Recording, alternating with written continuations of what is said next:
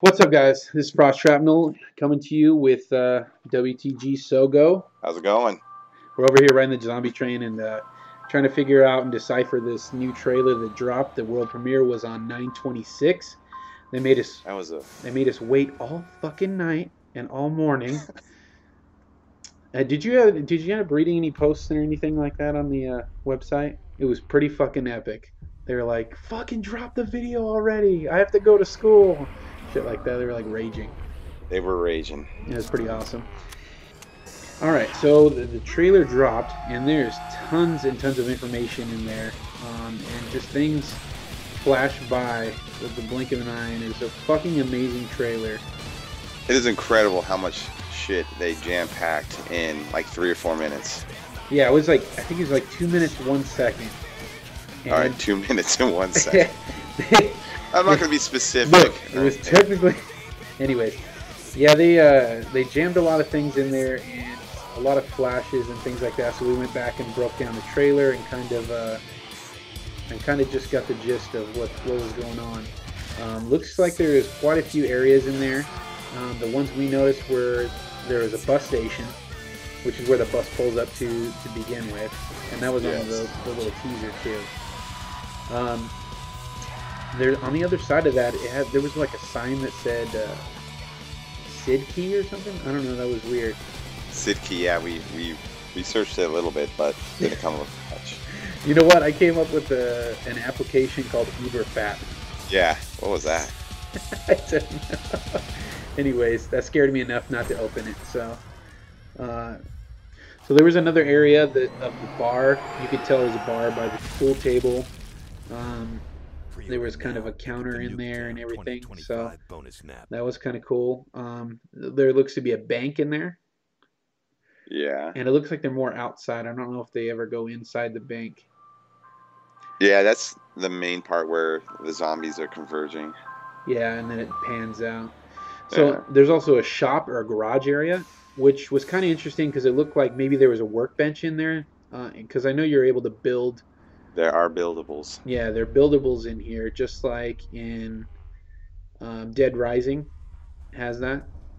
So Yeah, I mean, at the end they show them with their car doors and the dollies, and in the garage they have car doors and parts all pieced around. So yeah, that looks really cool. So I'm excited for that. There's also a barn area, which it looked like zombies were kind of falling from the ceiling in there. So. And diner, which just said "dine" on the top on the sign. Die. Spoiler alert: it's gonna say "die" at some point. I guarantee the end's gonna burn out. Maybe it's an Easter egg. And then there was like a warehouse, and that one was the weirdest for me because it looked like there was a bunch of power transformers in the middle, and it looked like a teleporter on the side. You were saying. Yeah, you know what? I was thinking about that. I was thinking transporter at first, but the more I thought about it, I was like, what is the point of a transporter in here? I mean, other than for future use, because you have the bus that's transporting you around the map. So a transporter itself just seems useless to me. So I'm wondering if it has something else to do with it, like, electric zombies. I don't know, because they had a lot of transistors and a lot of crazy stuff in that warehouse. Yeah, there was like blueprints on the wall, things like that. So I don't know, there's an awful lot of scaffolding and stuff in there that was just kind of interesting to see. And I almost thought it was the barn to begin with, and then you could just tell there was a lot more metal inside there, walkways. So that was kind of interesting. The ongoing theme with the whole map and everything seems to be lava flow, so it's got to be staged around some kind of volcanic eruption. It looks like the lava flow burns through part of the river there, like follows it along, and it also looks like maybe it cuts off your path in another area on the overview map. Yeah, it keeps you in areas. Yeah, so which the overview map we kind of pieced together. If you want to see that, that's on wethegamers.com under the Black Ops 2 section there. And we're kind of just wondering, where in history is this, or is this just fiction? I'm just going to guess fiction, because as far as I can tell, it seems to be in America. We're driving on the steering wheel on the left side. The only thing that kind of sticks out is the Chinese or Japanese writing on the guns that we can see. My whole take on that is carrying on from what we heard from the developers, is if you know the Easter egg story from Moon, then this storyline's going to make sense to you because it carries on from that. So my whole thought process of this so far is Maxis, whatever, he blows up Earth and we're left on the moon, and somehow or not we have traveled back in time. Traveled in time at some point, maybe traveled, I don't know, because it doesn't make sense now. There could be an alternate universe because there has to be a future for 25 years in the future, because there are futuristic weapons in this zombie trailer. You can see them. They're not weapons of this timeline. There are older weapons, and the main gentleman that they're showing here, he looks to be of 1980s Black Ops scientist or worker. We're just gonna nickname that guy Walter. So. I like Walter. So they might be going back in time, to fix or undo what had happened, with Richtofen going crazy or something. So yeah, that's definitely one of the ideas or theories behind what's going on there. But there seems to be a lot of lava flow in here, and that brings us to the wonder weapon that we think we see in the trailer at the very end, that it kind of teases us towards. I'm thinking this is a lava gun.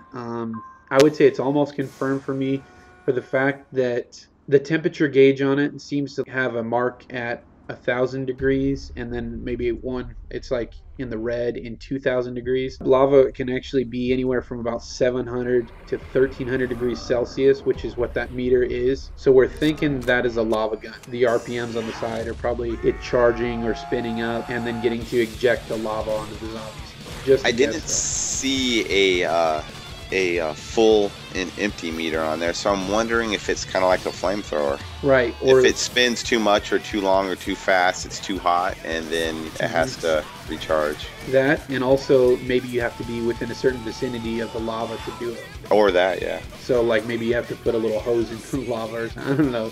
It could work something like that. Right, your lava boat. Lava boat. So that's one of the weapons that we're seeing that it seems to be confirmed, at least partially at this point. It seems to be a lava gun. I did also see the light from the mystery box in 2 places in the trailer. Yes, sir. So, we knew that was coming anyways, but it's just kind of nice to see it confirmed there. And also Speed Cola was the only perk that you could really see in the trailer.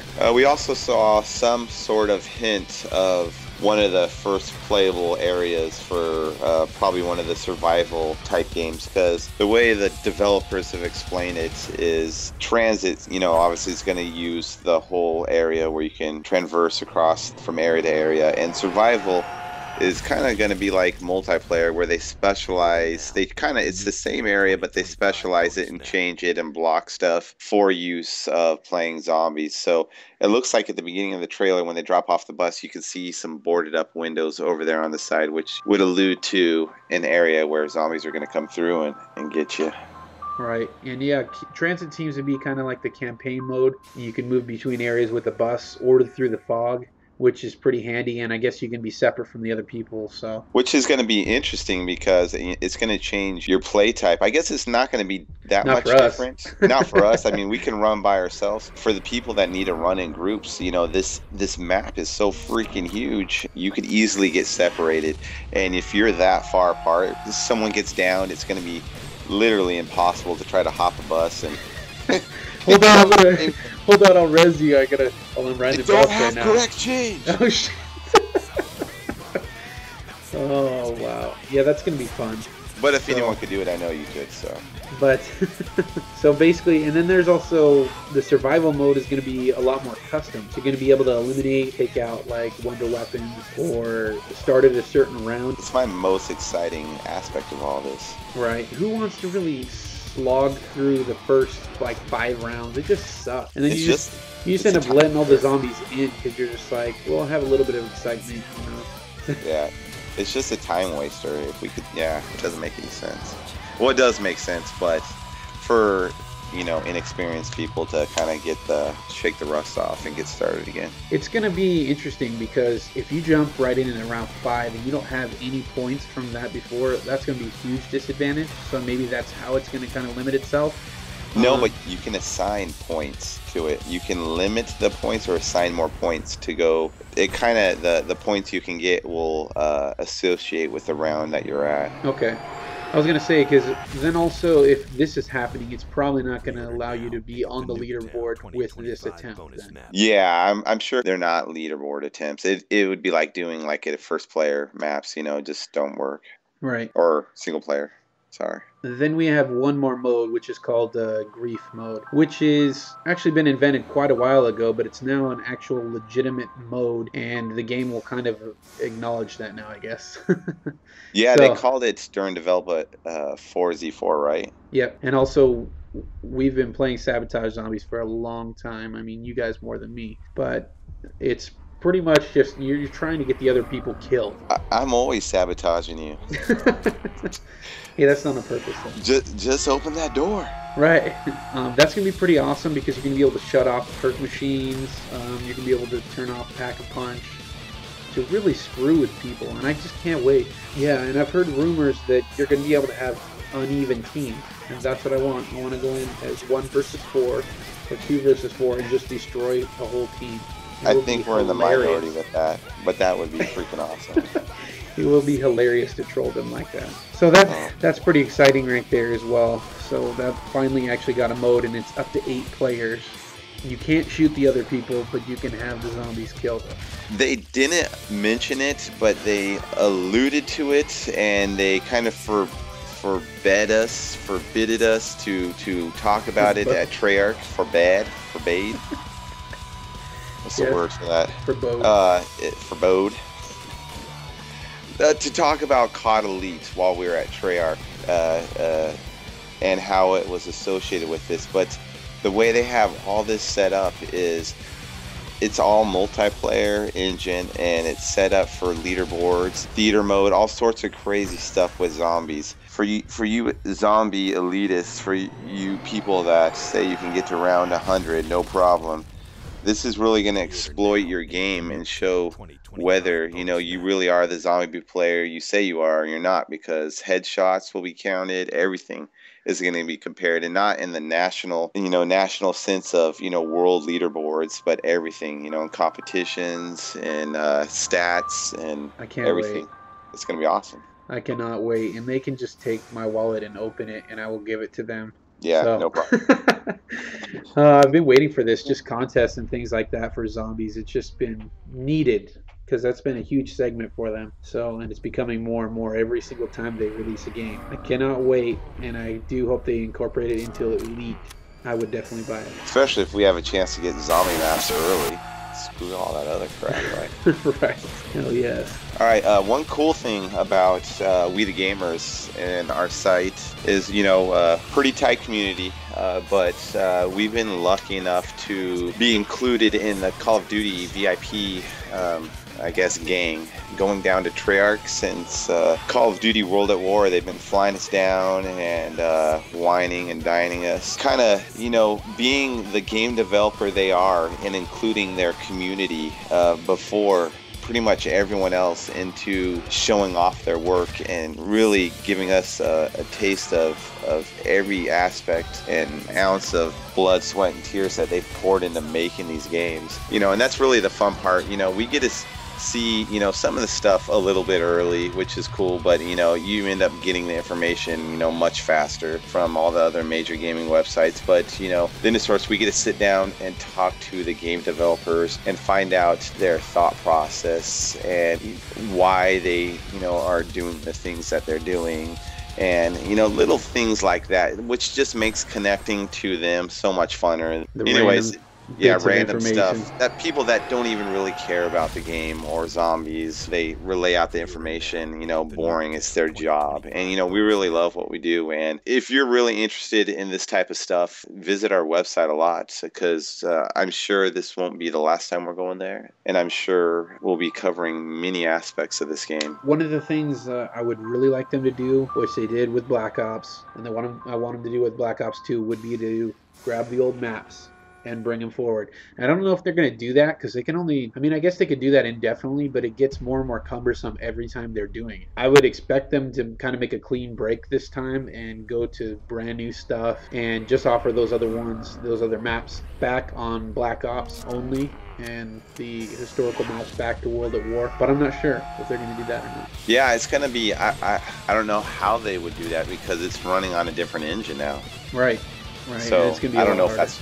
Yeah, I don't know if that's possible, but yeah, I mean, it's kind of nice not having to switch out this to choose what map you're gonna play from, you know, old nostalgia ones to the new ones. But you know, if we've been playing the old ones so much, I'm ready for a clean break and starting something new with it. So what we've been doing on Thursday night has been a journey to the top of our friends' leaderboards, and that's kind of a mouthful, but basically we're just trying to dominate everybody else on our friends list for zombies. We've been climbing and climbing and clambering to the freaking top of our leaderboards, and we've been shutting out everybody. Now we get defeated sometimes, and we come back and we always win.